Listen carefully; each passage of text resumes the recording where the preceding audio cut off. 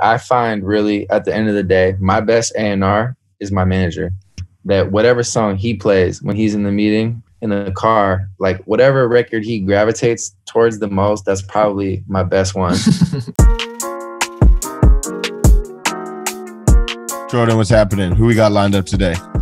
Yo, what's up, Sam? Today we have artist and decorated songwriter Marc E. Bassy. So for those who don't know, Marc E. Bassy has collaborated as a songwriter with Kehlani, YG, Dolla, Charlie Puth, G-Eazy, and a bunch of other artists, but he's also an artist himself. He's 5 million monthly listeners on Spotify. I first discovered Marc actually when I was interning for his publicist at the time at Audible Treats. So I've gotten to know his career pretty intimately as a fan, as somebody who's helped support it in the very beginning of my career. And it's definitely a full circle moment to get him on the podcast today for me. A couple of things that I'm really excited about for everyone to hear is, we obviously, this is the music business podcast. We interview managers, people at labels, publicists. But Marc is one of the first artists of his stature that we've actually interviewed on the podcast. So in addition to covering the artist side of the music business and how to think like a business person as an artist, we also get into his creative growth as an artist, and what people can learn from it. So I think there's a lot on both sides of the aisle, both as a business and business person and as a creative that people can learn from today. What do you think, Sam? Yeah, no, I thought it was incredible. Like you mentioned, I mean, it's just cool. Like we've had so many people from the industry on the show. So to really just dive into the entrepreneurial and business side of thriving and growing as an artist was really awesome. I think the best artists there's the artistic expression, there's creating great music. And like we say multiple times in the podcast, you can't discount that. We talk even with him about his evolution sonically as an artist, how he's been able to refine his actual core product, right? But beyond that, like the best artists are also very focused with their business. They're putting great teams in place. They have very solid goal setting structures. Some are really playing this kind of CEO role and really overseeing and managing their team and involved in various pockets of their business. So to really understand and get his perspective on how he's been able to build a lot of the traction he has in his career was really valuable. And I think it'll be super valuable for all of you. So really excited to have you guys tuning in. And without any further ado, let's get into this week's episode. Marc E. Bassy. Marc, how's it going, man? Thanks for virtually coming out to the Music Business Podcast. What's good, man? Thanks you. It's good to be here. Yeah, I'm glad to have finally met you. I actually, in 2015, interned for the publicity company that you hired at the time. So I've written some of your press releases as an intern in 2015. So yeah, East Hollywood days. So those were really good days. Yeah, man. I mean, I always tell people that people always ask me what I think about certain albums, and I feel like I have to give them time because the best albums and the best EPs and best songs are the ones that that I listened to during like significant moments of my life. Not necessarily the records that were the best, but the ones that stuck out in my life the most. And East Hollywood, 2015, that was the first year I ever got paid to like do music. So, wow. Shit, yeah, me man. too. Yeah, tight. Yeah. So I guess just to get started, what do you think are 2 or 3 values that you attribute to your success so far today?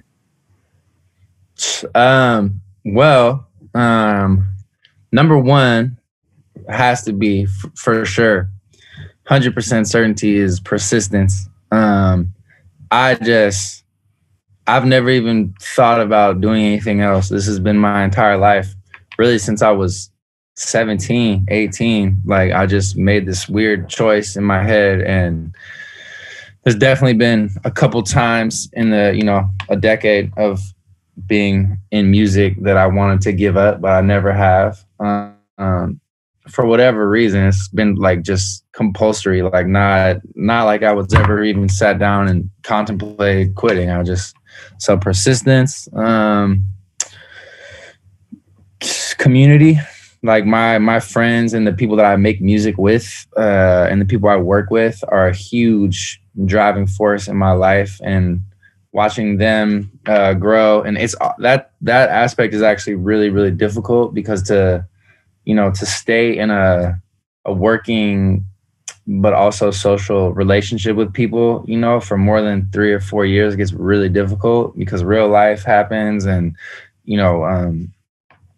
you get tight, and it's almost like a family. And you know, a lot of people, even with their family, tend to like drift away. It's like you still love each other, but you don't necessarily see your siblings every day and work with them, you know. So, and I would say,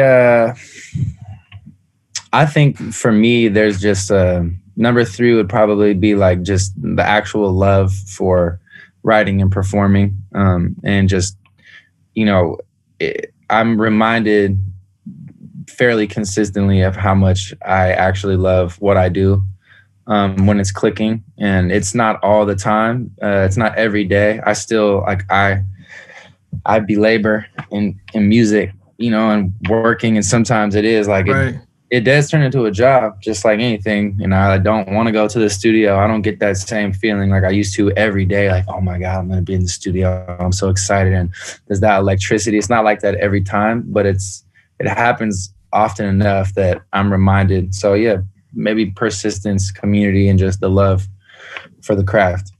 Yeah, I actually saw a meme earlier today that said, didn't want a 9-to-5 job. So now I'm a musician and work 24/7. It's true. Yeah. That's awesome, man. I'm curious too, because like when you think, obviously there's the art and the expressive side of your career and just creating great music you love, and really just kind of the discovery process that goes along with that, from writing to performing.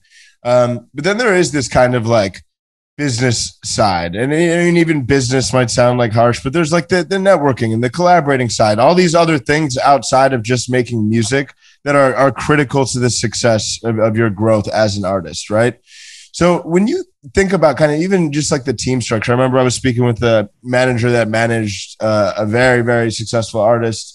And she effectively equated it to an artist being like the CEO and the manager being like a COO, really helping kind of coordinate. So there's kind of like the conductor and the team carrying things out.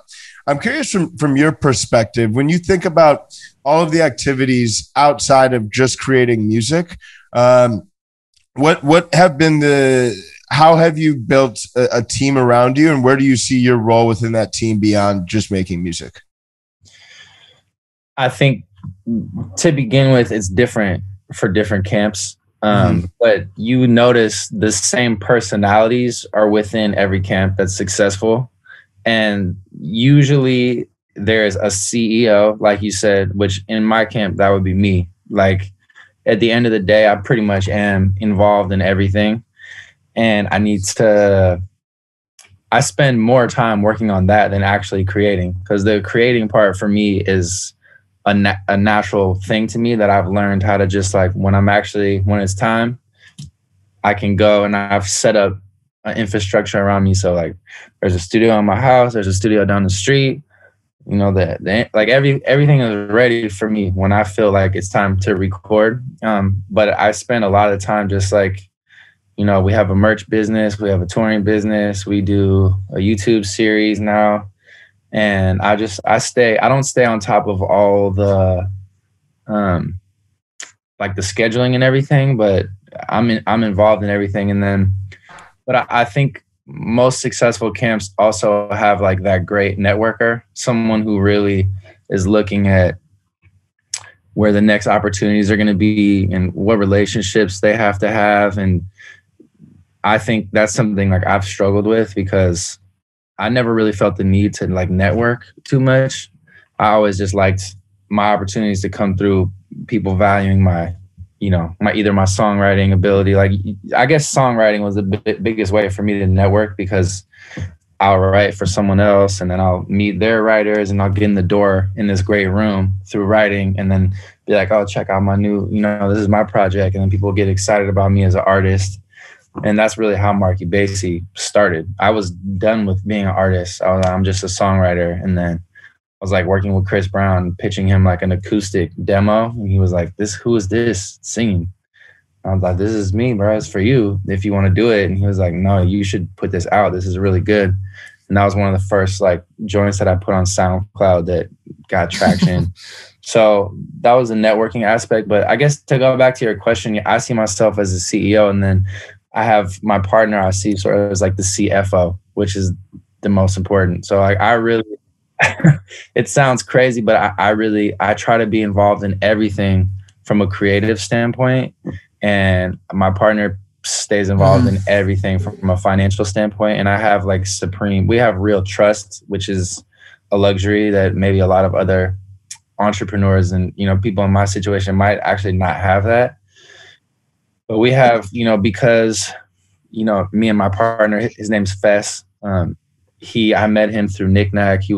We lived together for 2 years, and then he was my tour manager, and then he became my manager. And we just have ultimate, you know, trust in each other. So I don't really worry, you know, I got the business card, I got the personal card, and I just go do whatever I have to do. And then he kind of shows me where we're at.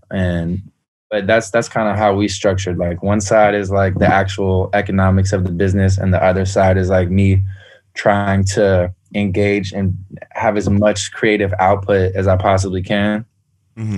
I think that's, you know, my favorite way. And, you know, you always see like this Kanye West shit about like Kanye lost $300 million, and, you know, he's just out there creating, doing as much as he possibly can, and trying to make the boldest things happen, most expensive things. And someone probably comes in and is like, I'm sorry, but you cannot, you can't perform. Like, I had a management group that I used to worked with him on the Watch the Throne tour.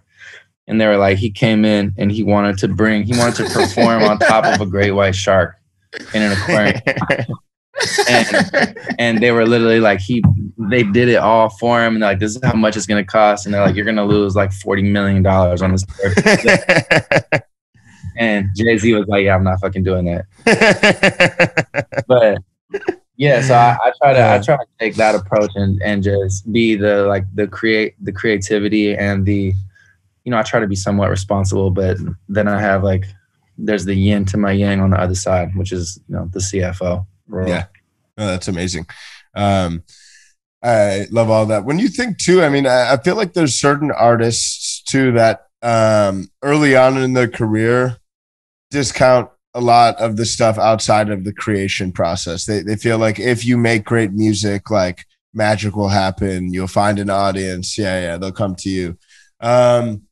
Like, what do you think for like artists that are trying to like build up traction, get to a point? Like we've even spoken with like Jordan, he likes to say too, it's like sometimes there's like early stage artists that are like dying to find a manager, but they have nothing going on in their career. So from the manager's perspective, it's like, man, you ain't even got nothing to manage yet. So from your perspective, like early on in the career, outside of refining your craft and creating great music, which we can't discount that at all. Outside of that, though, like what are the other key areas of focus from your perspective to really begin building traction? Well, yeah, I mean, I think subconsciously I was just business minded. In terms of like getting traction, I was only thinking about that. Like even when I first started, it was like, you know, my senior year of high school, I was like, well, there's 10 Battle of the Bands in my county this year, and my band, we got to enter every single, like we won every single one, dude. Where are you from, by the way? San Francisco, Bay Area. San Francisco. Oh, how I forget. I wrote it. No, where? Copied and pasted that bio several times. I don't know how I forgot. Yeah, but I think it's really difficult right now because there's so many millions of people trying to be famous on the internet, either, you know, singing, you know, content creator, influencer, whatever. So I could see how even being business minded right now, like if you're just trying to be an artist starting, it's like, it seems like we all know, like you have to somehow pop off on TikTok, or, you know, your personality has to come through on the internet now, which is a little different than when I started. It was a little more, you have to have finished songs. They have to be, you know, distributed on these various places. Then you need to like get a feature. Like a lot of mine early on was like other artists that were popular, trying to get in the room with them and kind of going that way, just like knowing the right people. Now it seems even more like, now, even if you were in the biggest room, I feel like someone would just be like, where are you at on social media? And it has so much to do with it. But I think there are, for anyone starting, I think when you have a team, or even if it's just you in the beginning, like it was just me. My manager was just my homie that I said, you're my manager in the beginning. He had never been in music or anything, but we did practice like the fundamentals of any business. Like, these are our goals. You know, I want to get X amount of plays on SoundCloud, and I'm going to keep posting songs, you know, one song every 2 weeks. And I'm going to have the nice artwork for all of them. You know, I would pick 20 or 30 more influential artists that I was going to send it to. And I kind of did that, like, no matter, just without really thinking about it, but I had goals in mind. And I think when you when you follow that and you're intentional about specifically what you want, where you want to be at, I hate to say it, but like the universe, it opens up to you in a way. And when you kind of demand that I am Marc E. Bassy now, I'm an artist, I'm a songwriter / artist. I have this album called Only the Poets. It's coming out this day. I had the artwork. I charted out my rollout, and it was just me and my homie. And we were like, we're going to make the trailer video for the EP. We're going to, do these things. And we're going to hire, we hired Audible Treats. Is that the company that you were with? Yeah, that's the company I was interning for. Yeah, we hired Audible Treats, and I didn't even know that existed at the time. But that was an example of like, I heard about like, PR firms like help support artists. So I did all that with nothing going on, no one checking for me.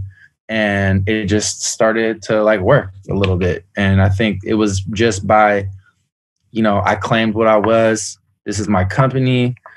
At the time it was called EO Music. That's named after my mom's company. But it was just, the intention was completely there, and the direction, the rollout was there. And I think now it would be this, it's the same thing. Like, this is when my project comes out, I'm going to make it. I'm going to put it on Instagram. I'm going to make this amount of TikTok videos to promote it. I'm going to sing live. I'm going to make the music video. Everything will be promoted just like fucking Drake and Taylor Swift do. Only I have 10 followers instead of, 10 billion. So yeah. You just kind of there is like a script, there is a blueprint, and it's easy to figure out what it is now because a lot of people are talking about it. But that's that. I really haven't done anything different than that, and I still do it to this day. And that's the most fun part of the process for us now is the rollout, because that's like, the music is done. I'm just getting to that point right now too. And then, and the bigger you get and the more resources you have, the more fun the rollout becomes. Because now, like, we just did a photo shoot yesterday where like I'm like on a horse, like with a hawk on my arm. And all this that sounds like some Kanye West shit. Like, you can do all this wild shit now, the more resources you have. But in the beginning, it was like everything was just shot on the iPhone in my house. And just to watch that part grow. Right. Deeply it's satisfying. Funny you say that, because I used to be an artist like every manager and label person was at some point. And people ask me why I wanted to switch into management, which is what I did after I was an artist. And I said it's because I was in love. I was more in love with the rollout than I was with the record.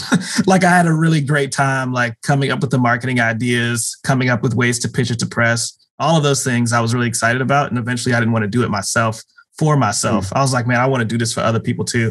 So it's funny that you say that. Before we kind of get into the creative side of things, because I kind of want to also dig into your craft and how you've developed that as well.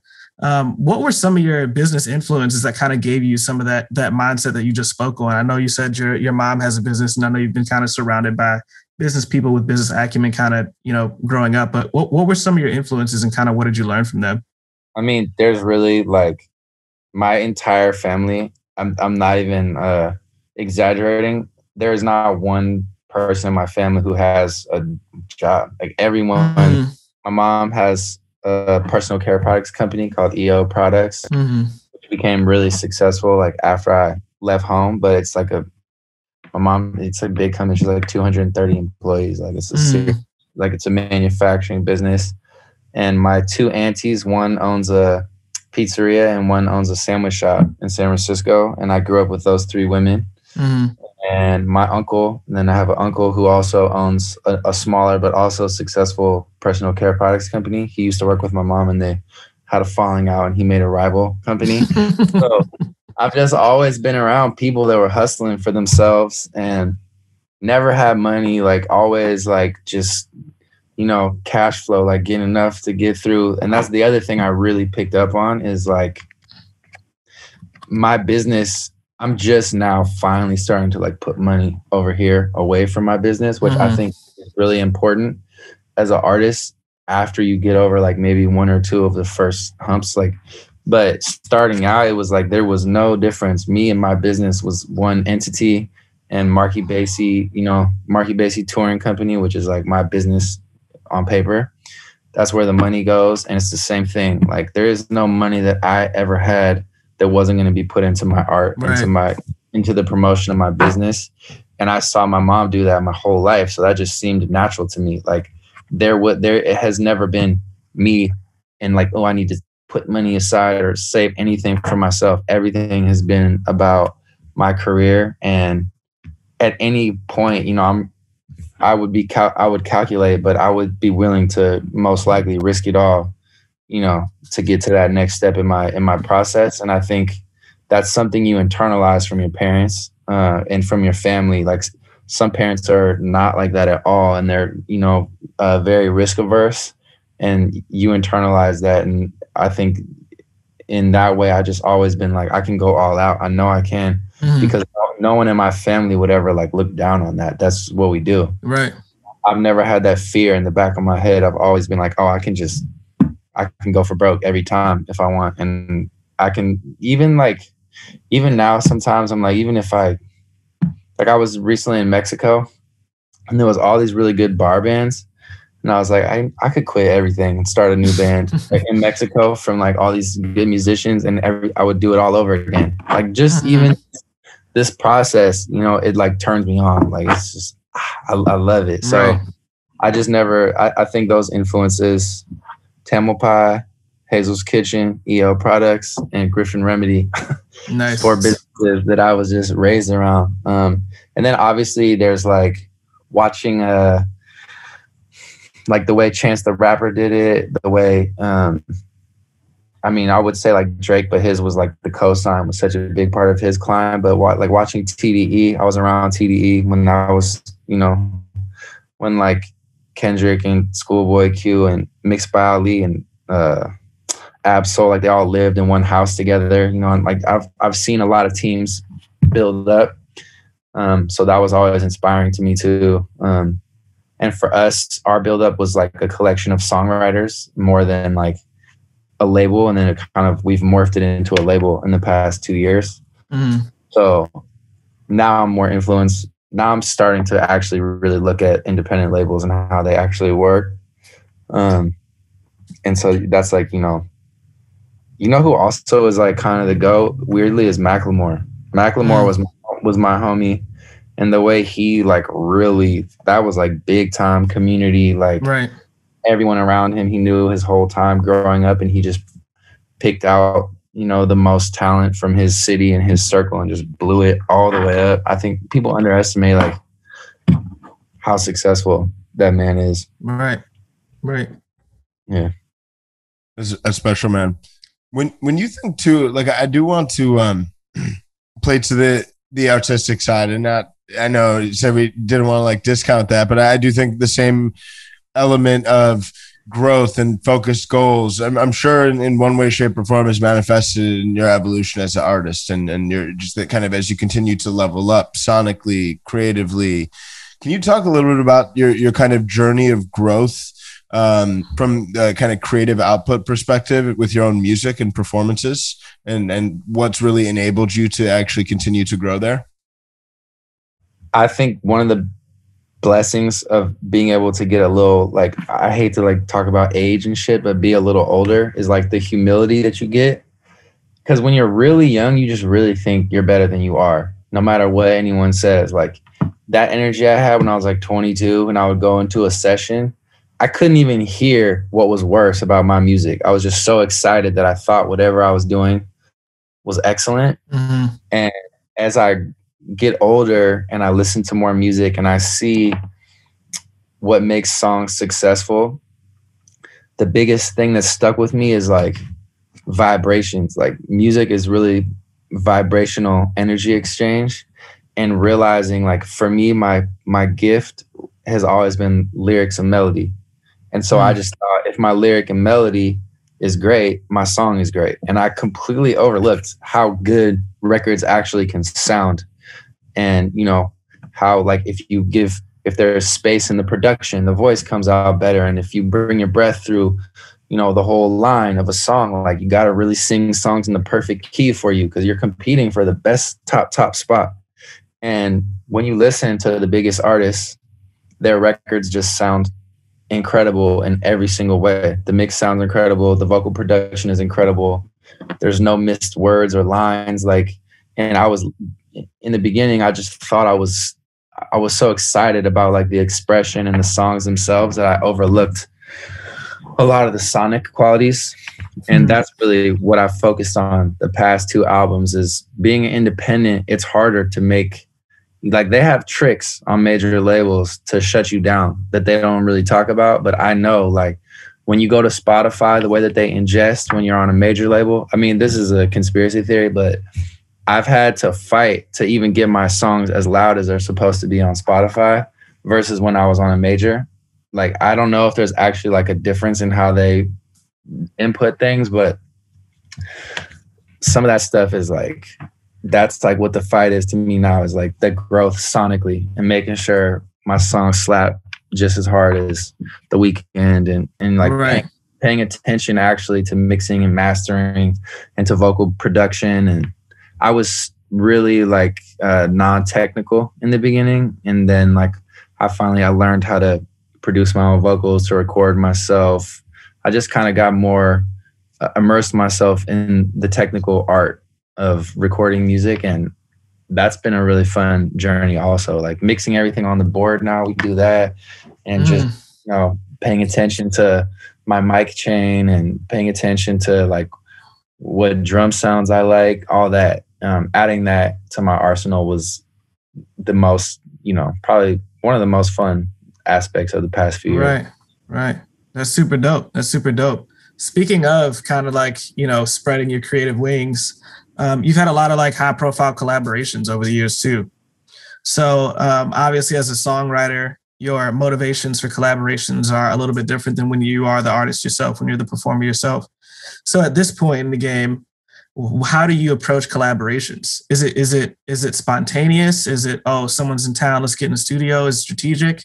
You know, there's this artist that has really good, a producer that makes really good bass, you know, drum rolls, and I want that on my record. Or kind of how do you approach it, and kind of how do you let those collaborations, I guess, improve your creativity? Well, I mean, the best way anyone will tell you is to go artist to artist. Artist to artist is the best way to get a feature, a real collaboration.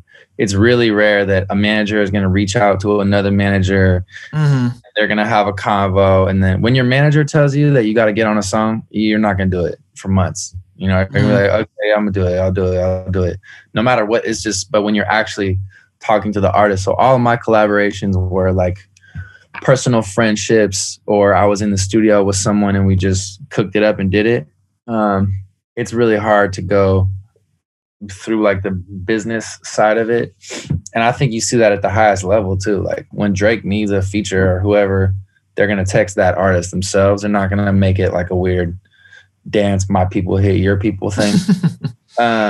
So I try to do that. If I'm being honest, I felt like features are so important right now because of streaming, and that kind of bothers me. It's become such a tool to increase streams, because if it's the artist spotlight track for the other artists, you know, then you're going to get more exposure on the record.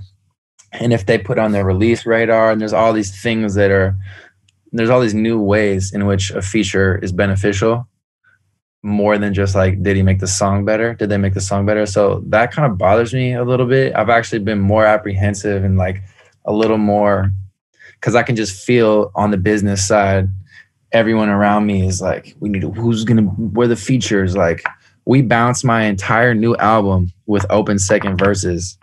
Like that's how far we went without even really thinking about it, just to see what it would cost. And then they come back and they're like, well, Lil Durk is 50 bands, but he likes this song. And then it's just like that. So I kind of have a love-hate thing with it right now because like, I don't want to just whore out my music so that it gets more streams necessarily, but it is important to, you know, to collaborate and to kind of show the world like this is, you know, it's almost like just a new way to like add texture to your album. Like if I come out with an album and I have, you know, Lucky Day and Sid the Kid on it, it's gonna be over here, my album, just because the features that you saw. And if it has Lil Durk on it and Moray and, you know, whoever, like some more like urban rapper, you know, then the album's gonna be more over here and this, and that's gonna change how it gets playlisted. So you gotta think about it and be specific about like what the features are really bringing to the table. But I try to just make it about the song as much as possible and block all that other stuff out of my head. I think it's just turned into such a thing now because of how much it can contribute to like the streaming and the awareness of the record. Right. So I guess kind of on the flip side of that, what does a successful collaboration look like? What does it look and feel like? What's the creativity in the room feel like? What in an ideal world, you know, what does a great collaboration look like? The biggest song for my last project was called Just My Luck, and it has like 50 million streams, the independent, you know, on Spotify. Just one song is pretty good for me. Mm-hmm. And it was with Black Bear, and I like posted a clip of the song when I made it. He hit me up like, yo, this sounds fire. What song is this? It sounded like me and Black Bear at the time kind of had like the same fans, like what, you know, that style. Like had the same listeners who listen to you also listen to, you know, on Spotify, you can see who your listeners also are listening to. So I was like, hey, you want to get on it? Send it to him. We started talking about it, texting. He got on the record within 48 hours, sent it back. We shot the video. He didn't charge me any money. It was just like, I liked the record. It was no like, you know, I just had to pay for him to be straight, like into the video and everything and like hair and makeup or whatever. But right, that was it. It was like, that's my homie. We've known each other for 5 years and it was completely organic. No one spoke except me and him until after everything was done and the record was out. So I think you want to keep it as natural as possible. But I do think it's good too to like shoot big shots. If you think like I have a new record that is huge, my biggest record I've ever wrote, and it's coming out this year. And I'm trying to get like a complete A-list huge feature on it. And it's a long shot, but I'm also going to try to do that just in case. Because you never know. That could change your life too. Right. That's amazing.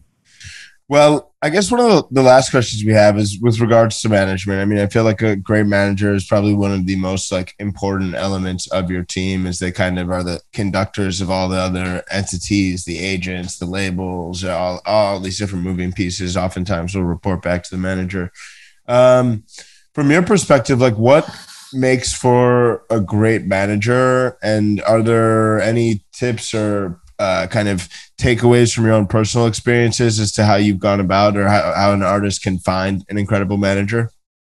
We've actually spoken to a lot of managers about what makes a successful partnership between a manager and an artist, but not as much with artists. As to what makes a successful partnership from their perspective. I mean, I think it really is. It's about how well the two personalities are compatible, how compatible they are.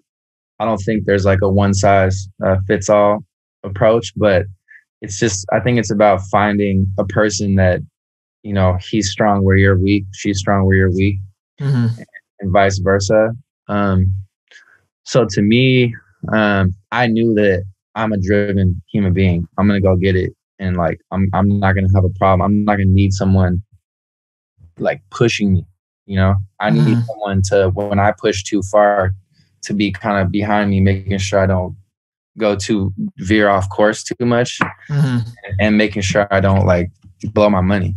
That was like really a big, like for real, that was a huge thing for me. Like I would be like, fuck it, let's get East West Studios. I need to have like a full band and a choir for 30 days straight. And they're like, well, that's like $200,000, Mark. Like, are you sure you want to do that on your independent label just to do 4 songs? So I needed someone that just really was compatible with me. And then I do think, I think one thing that, like, you need to appreciate each other, kind of like in any relationship. Like, I just had a talk with a big artist that that I work with sometimes, like the other day, and we were talking about how he's like, I don't even think my managers think I'm any good.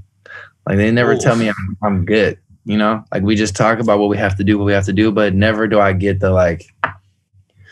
And I get, in our relationship, I feel like we try to remind each other of like the positive qualities and try to like give each other some sort of appreciation, because you do want to feel when people are managing you, especially, and you're like a temperamental, moody, sensitive artist. I'm an artist and I'm sensitive about my shit, which every artist is.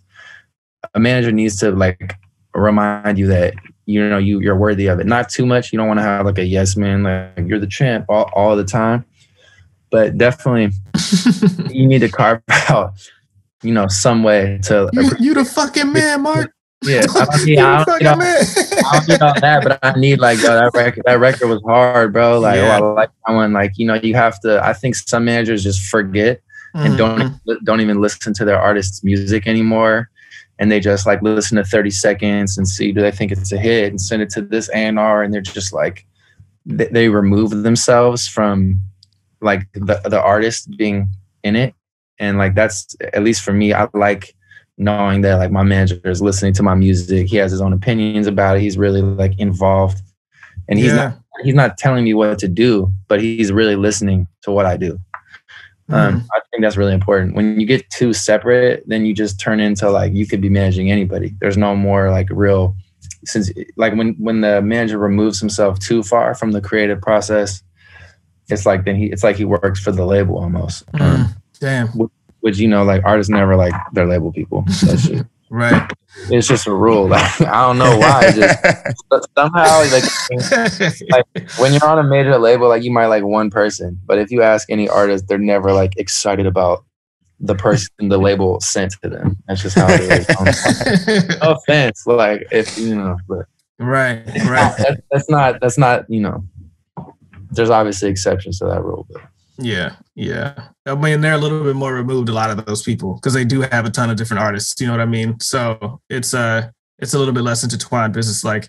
But I think it's interesting that you bring up your manager listening to your music and how that artist didn't feel like their manager even knew if they thought they were good or not. I think one of the funniest things, I got out of management pretty recently, about a year ago, and I still listen to like every artist I ever worked with, like, religiously. and I always wondered, because you never really know when you're working with artists, like, am I listening to this music because I like really fuck with the music, or also because I like work with this artist so much that I also am just listening to the music and I'm kind of like drinking my own Kool-Aid, But it was like super awesome for me to feel like, oh, it's been a year and I'm still listening to all my artists. Like, I still believe in all my artists. I still think all of my artists are really going to be really successful. You know what I mean? Well, and what's crazy is I find, really, at the end of the day, my best A&R is my manager. And he would never tell me. He doesn't like to be involved in that side. He doesn't like critique my music ever. But I know, like, our career is so important to him that whatever song he plays when he's in the meeting, or even if we're like fucked up coming back from a party and it's 5 a.m. and someone's just playing some shit, in the car, like, whatever record he gravitates towards the most, that's probably my best one. And like in this latest, for this new project that we're putting out, like, there was this one I had that I was like, that's not me. I hate this record. I'm not doing it. And he just kept playing it. He didn't tell me like, you gotta go with this. He I thought I was corny at first. He's like, bro, I mean, it's not. I'm just telling you, like, I don't think it was corny. Like, I like how you came on that one. I thought it kind of fits you. I think you're being a little too harsh on the corny. Like, okay, maybe. And now it's like, damn, that might be my favorite song I ever made. So it took me a while, but he just really subtly was like, guiding me that way. So, you know, it's that comes from knowing each other, you know, and just being like being actually tight as human beings. But like I said, one of my really good friends, I have a couple manager friends too, you know, and like some of them that my homie manages Party Next Door. I could say this is not bad, or, you know, and he's like, Party, I just make sure he's straight, whatever he wants. That's it. You know, he's a genius. Like, if he wants to go like to Mount Everest and record an EP, like, I'm going to figure out how to get him there and just follow the vision and make sure he has what he needs. And that's it. I just stay out the way. I don't tell him anything about his music. I just do what he says. And, you know, they've been rocking 6 years, and he's Party's like, in terms of singer-songwriter, he's probably top 5 of the past decade. Like, can't be better than him. So, yeah. That's dope. That's dope. Well, thanks, man. You know, Sam and I really appreciate you being on the podcast. We know it's been a long time coming in terms of the scheduling and everything, but we're really glad that we were able to finally lock it in. Me too. There's a lot of stuff I think people will be able to grab from this. You know, we were coming up with questions before the interview, and I was like, Sam, there's so many questions that we could ask, because we haven't one, I know your career obviously, and I have for a while, because I have since 2015, but 2, you know, we're finally at this point in the podcast diving into the artist perspective of things, because we've been so business heavy, and you were one of the first people to let us do that. So really appreciate you coming on. Thank you, man. Appreciate you guys. It was fun. Absolutely. All right, man. Thank you, bro. All right, brother. Talk soon. Yo, man, I thought that was a super impressive episode. You know, it's been a long time coming for us. We've been trying to schedule that one for a while, and it did not disappoint. I think that hearing the perspective of an artist finally on this podcast, and with Marc, who is just so open about his career and where he's gotten to how he's gotten to where he is today. I think there's a lot to learn from it, you know. Kind of talking about his relationship with his manager was a highlight for me. And just kind of how his manager and him are kind of always on one wavelength, and how his manager is his best A&R. I think we hear a lot about people's relationships with their managers and how they differ from artist to artist and from manager to manager. And theirs is definitely an interesting one that has obviously paid dividends for them. So, great episode. What'd you think, Sam? Yeah, I thought it was great. I think very well spoken, very strategic and thoughtful. And I think it's just going to continue on the upwards trajectory he's on. So really excited to see what's in store and what's coming up in the coming months and years. So thank you, Marc. Thank you, Jordan. Thank you, everybody, for tuning in. We appreciate each and every one of y'all. And we'll be back next week. Peace.